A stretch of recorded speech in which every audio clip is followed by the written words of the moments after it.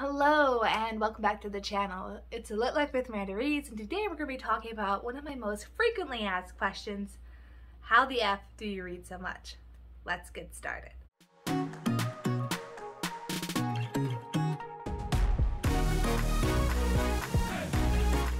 Hands down, I get asked this question very frequently. And by frequently, I mean several times a week, and to be fair, it is a fair question. After all, it's only June and I've read 150 books so far, and I plan to probably read another 150 or so by December. And that's on top of going for my PhD and maintaining my hobbies like gardening, baking, crocheting, and being the best dog mom I can possibly be. Now, the voraciousness of my reading has definitely ebbed and flowed over the years, but I have always loved reading, and that's because of my mom. Literally, my earliest memories, most of them are of the library. We would do reading Saturdays there. We would participate in the Children's Reading Challenge. My mom would read to me before we go to bed. We would have story time during the day. Essentially, my mom loved reading so much. And when I was a little kid, I wanted to be like my mom. So I loved reading too. And that has been something that I have just internalized, this love of literature, for ever since. Now in 2015 though, I was finishing up my degree in biochemistry, my undergraduate degree, and I was applying for graduate degrees, and I ended up going for my biophysics PhD. But I noticed around that time that I was just really stressed, I was really focused on school, and I was only reading about a book a week, which is a lot for some people, but for me it was very, very, very little. And that's when I decided to make a change, and this is how I did it. I feel like the biggest thing that influences me into being able to read about 300 books a year is the simple fact that I read what I like. I feel like as an adult, and especially as a graduate student, there are expectations for what kind of books you should read or you're supposed to read, and if you don't like those books, then it becomes really hard to read them and enjoy the reading process. Like, we all remember what it was like in English class when the teacher picked out kind of a bummer book or a book that just wasn't interesting to you. It was like slogging through mud. And I think that nothing can kill the excitement and love for reading like being forced to read a bad book. Which is why when I decided to pick up my reading in grad school, my first rule was only pick up books that I liked. So if a book was not intrinsically interesting to me, it stayed on the shelf. If it looked like it was going to be sad or depressing or put me in a mood or a funk, I just didn't pick it up. And if a book was turning out to be really, really bad and I didn't like it, I put it down. There is no one out there who has any right to force you to read something that you don't want to read. And I feel like that is really, really important to internalize. I've essentially gotten to the point where I am comfortable and I am happy just picking out whatever the heck catches my fancy this week. Does this mean I sometimes read books about the historical importance and significance of the codfish? Yes. Does this also mean I pick up artisanal sourdough cookbooks when I want to learn a new craft? Also yes. And does this mean that I occasionally pick up an entire children's series that I never got around to when I was a kid? Heck yes.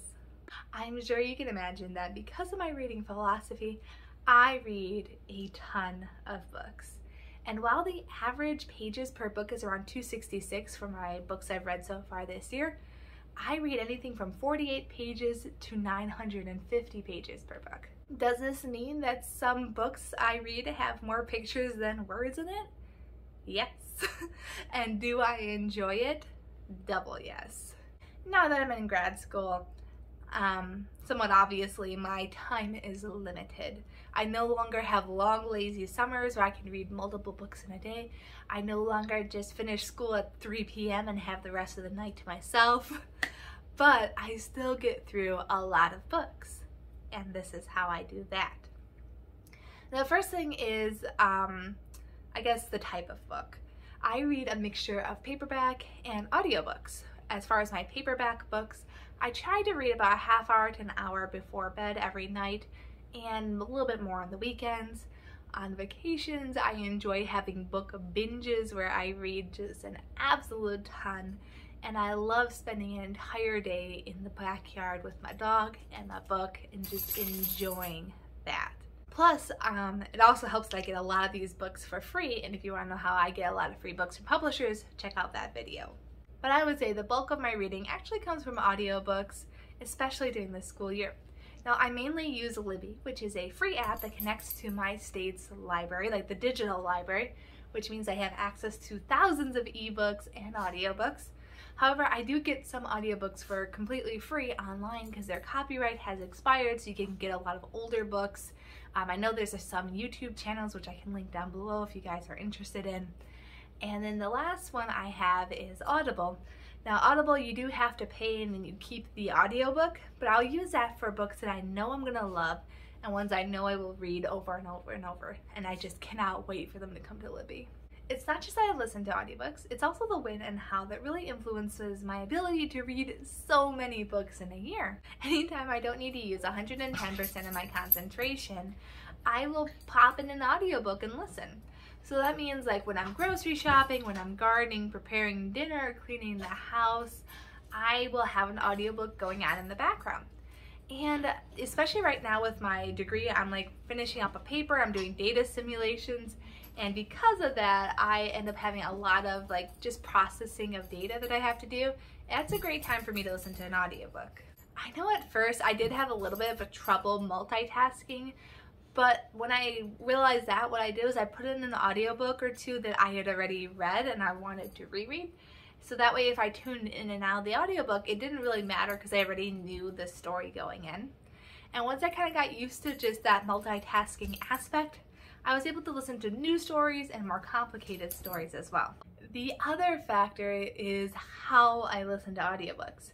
Now, a typical audiobook is roughly between 6 to 15 hours long at 1x/normal speed. I listen to it at 3x, aka 3 times speed, meaning that 9-hour audiobook is over in just 3 short hours. And on a complete side note, one thing I love about Audible, you can listen to books at 3.5x speed. It is like, whoo!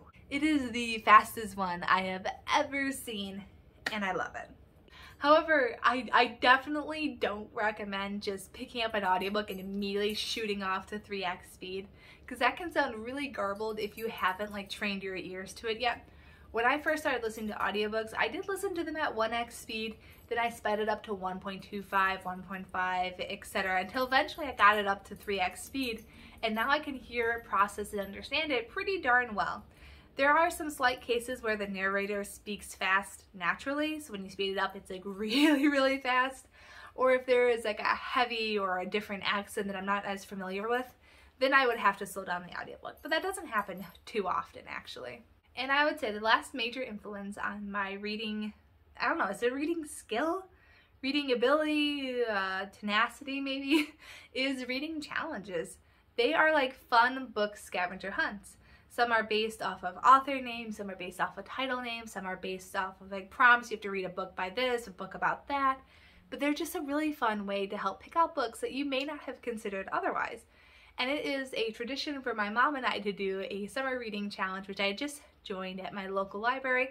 And every time you read a book, I think you get like a raffle ticket this year and you get to enter it for the end of summer drawing.